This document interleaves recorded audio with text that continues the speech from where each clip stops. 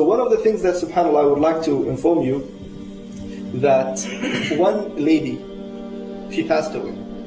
And now this is the Shaykh, he's narrating his story. He's the one who witnessed, and he's the one who was in the graveyard. He said that, from the beginning,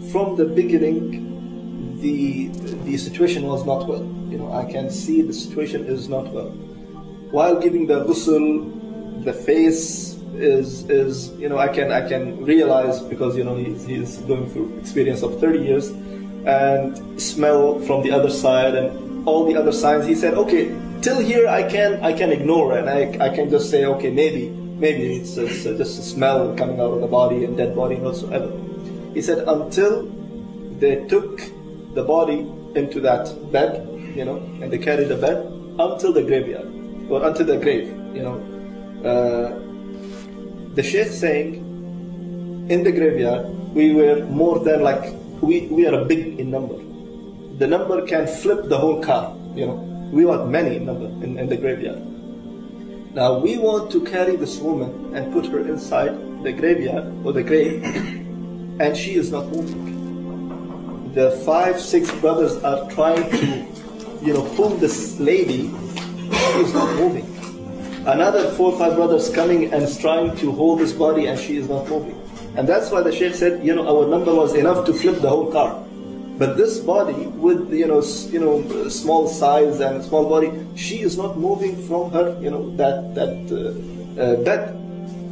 So what's wrong? And he did his best. That body is not moving from that bed.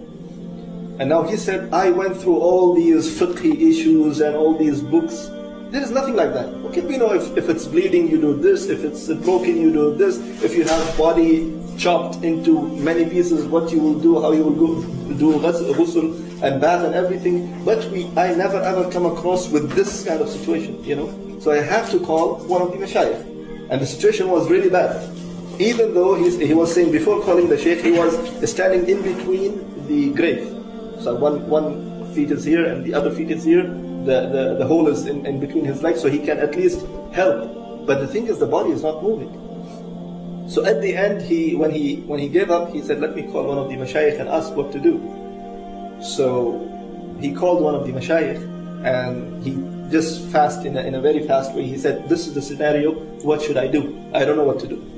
So the Shaykh said, well, keep reading, start reading the Quran also. So he said, well, according to my experience, the dead person will not hear, so why I have to read? He said, just read, I cannot give you any answer, just read that. So he said, okay, I came back to the dead body, and I started reading randomly, some from the Surah Yasin, some from Surah Al-Qaf, some verses from here and some verses from here.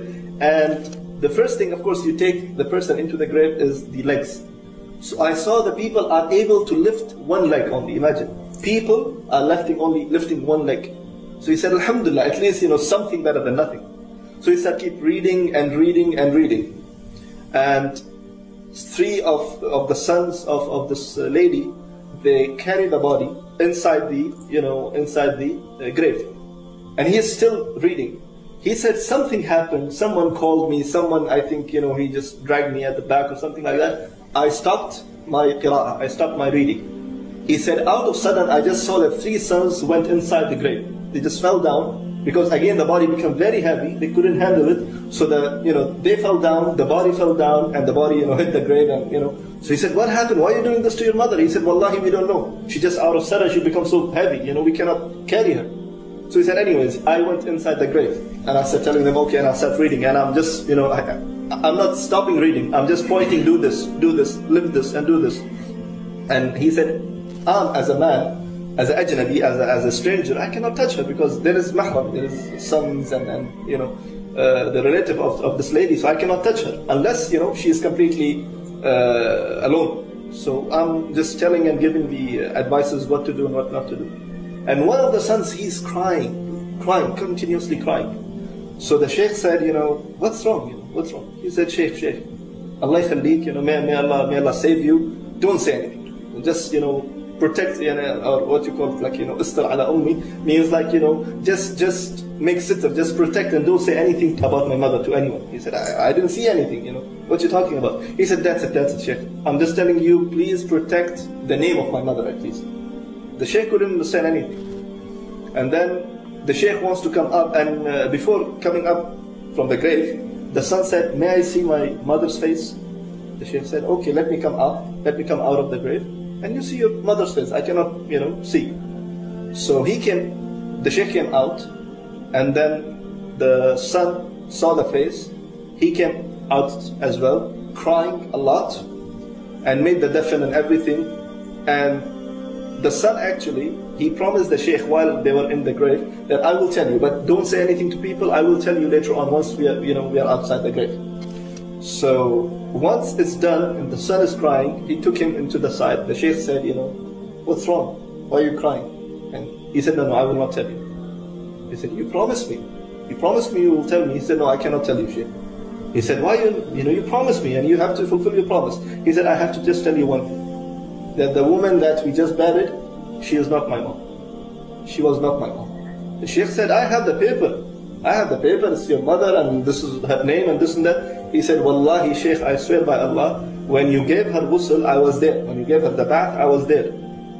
Her face was white, And Wallahi, what I saw just now, it was a coal, it was a black stone. And she was not my mom. And he's crying, and he's crying. The Sheikh said, okay, tell me, what's wrong? He said, no, I cannot tell you, Sheikh, and he left.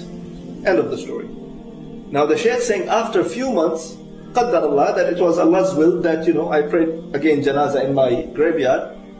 And a man came to me with a long beard, wearing qatra, and there is a spot of sajda on his forehead. And he said, Sheikh, do you remember me? So he said, no, please remind me, I don't know who you are.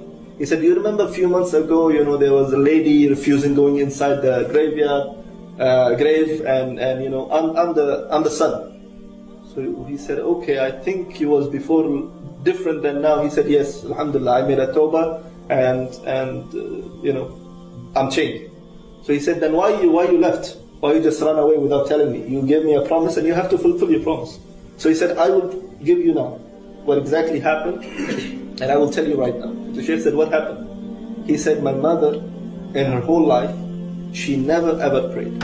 In her whole life. She never prayed in her whole life. That was the reason that she is refusing to go, and even now it's a dead body, but the body is refusing to go inside the grave, And when I saw that, I was crying. And then at the end, when I saw the last thing, which is opening her face and the cover on her face, and see, it's completely black. She is not my mother. And I was more depressed and I was more, scared. And this is what happened with me. So this is one of the stories that the Shaykh mentioned. He said, now look, just because she didn't pray her life, and she was lazy to go and get up for prayers, this is what happened, and people saw and witnessed that the body was refusing to go inside the grave.